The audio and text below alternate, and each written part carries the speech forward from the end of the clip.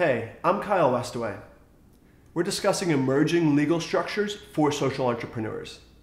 And today we're going to be focusing on the L3C, or the Low Profit Limited Liability Company. The Low Profit Limited Liability Company is a new class of LLC that has two primary distinctive features. The first is that it elevates purpose over profit, and the second is it gives the entrepreneur access to both private and philanthropic capital.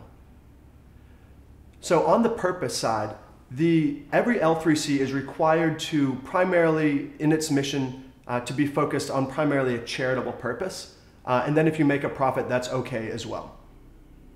Secondly, as far as the access to capital question goes, the L3C is designed specifically to receive PRIs, or program-related investments.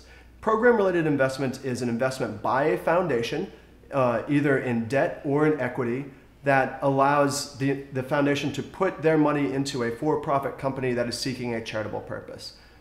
So that opens up a gate to a new stream of funding, as well as the traditional streams of funding in an LLC, which would be just your private investors. So that's been a basic overview of the L3C. Thanks so much.